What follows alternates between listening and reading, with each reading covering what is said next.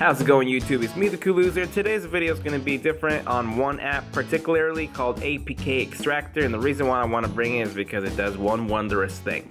If I click into APK Extractor, if you don't know by now, APK is the files that all Android apps are composed as. Say, example, want to back up an app or, an app that no longer exists on the Play Store. It doesn't mean that it won't work anymore, but the safest way I'm going to show you, instead of having to download from different servers, you can make your own and save it on your Google Drive, and I'm going to show you just that. Also doing this, there's an app that doesn't want to work on your Nexus 7 tablet or whatever other tablet, or your Nexus 7 tablet has an app that doesn't work for your phones. You can try this, and you don't have to be rooted to do this. Apps do I not have installed on here? So let's go into my app drawer. I'm running 5.0 Lollipop on here and 4.4.2 on here. I haven't been updating because I like my tweaks from exposed framework rather than what I can't do on here for now. Here's a perfect example. Winamp is no longer available to download on the Play Store. I do not have it installed on my Nexus 7, so that's why I've been able to keep this application for so long, moving it from device to another device. So just to show you, we'll go to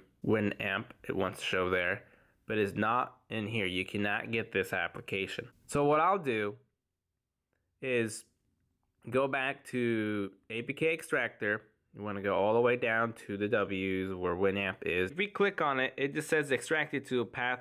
I haven't exactly gone through where it goes, but this is where I click onto the arrow and I go to share. Let me lower this brightness down.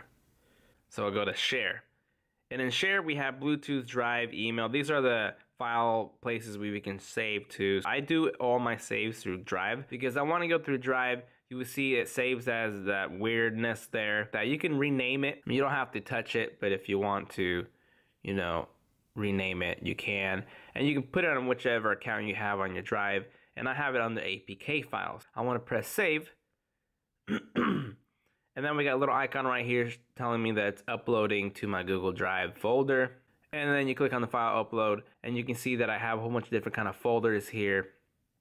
And the one I saved it under was APK files. Here are apps that I've saved a long time. This is November 12th. Here's a long time ago. I've been doing this. June 14, 2011. That was a long time ago. So I haven't really uploaded anything here other than just to try it out. Those are all old stuff that not that I'm using these right now, but I just left them in there. I'll probably go ahead and delete them because I don't need them. But anyways, Winamp is right there. It's modified, so it's in here. Now here with my Nexus 7 tablet, now I'm going to go into my Drive. So in my Drive, I want to go to APK files, and we'll check down here, and there is Winamp APK. So now when I click onto that, it's going to go into Winamp APK because it's an APK file. It already knows to try to download that, and then it'll say, do you want to install this application?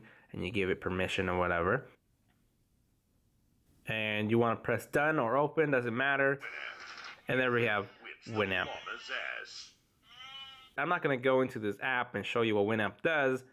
I'm just showing you that this is how you'll be able to, transfer files that don't work or no longer exist onto other devices. And another way to look at it is if you don't have a backup way, you're not rooted, and you updated an app and it sucks and it doesn't work, and you saved an APK file of what it was at that time, you'll be able to, reinstall that application to go revert back to, down date versus update, if that makes any sense, to get those back. So APK Extractor is available on the Play Store. It has not been removed. So doing this works for everybody on Android, whether you are rooted or not. This is an alternative way of saving apps, but I don't remember mentioning this. You cannot save your data. It doesn't back up anything. It just creates the original file that you download from the Play Store. I'm trying to explain it in the way of saying when you download an app from the Play Store, exactly how you download that app, it doesn't come with your data saved or other information that you inputted. It just simply creates a copy of that APK file for you to be able to share and download again as if you download from the Play Store, except you're not downloading straight from the Play Store. Now, sometimes if you do that, this is what you need to do next. Either firstly or lastly, you'll want to go to your settings, and you'll go into security, and you want to check in on unknown sources. This will allow you to download applications that are not available on the Play Store. So this will be unchecked like that, and this will be checked, and it says your phone and personal data are more vulnerable to attack by apps from unknown sources. You agree that you're solely responsible for any damage to your phone or loss of data that may result from using these apps. Google's covering their booty, so if you're not downloading from the Play Store, that's you're fully responsible of downloading apps that could be corrupted. If you do it through this way from the Play Store, you make a copy of your APK, you're gonna be fine. The only way you can, should be worrying about it is if you download them from like the browsers or other servers that they're seeding you the file.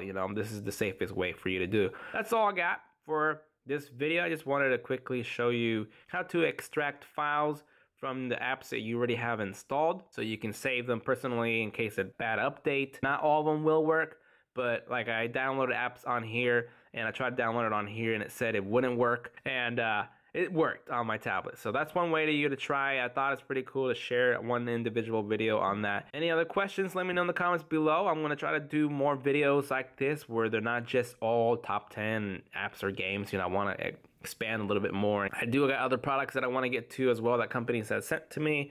And those of you guys who don't know what my products, this is the Nexus 7 with the Nexus 5. I love the Nexus series. I'm not getting the Nexus 6. The Nexus 6 is too big for me. I like to be able to handheld hold this device and be able to, do my things instead of having a huge, big phone. And I wish I could have had the Nexus 6, but I'm gonna skip that one like I skipped the Nexus 4. Alrighty. Oh yeah, and back to Nexus 9. I also like this form factor. This does everything I want it to do. I don't feel like I need to get the Nexus 9. But, I mean, if I was rich, I would totally do it. But that's it, guys. Until next time, I will see you with whatever else I come up with. I'm always here for you guys. Alrighty. I will see you later.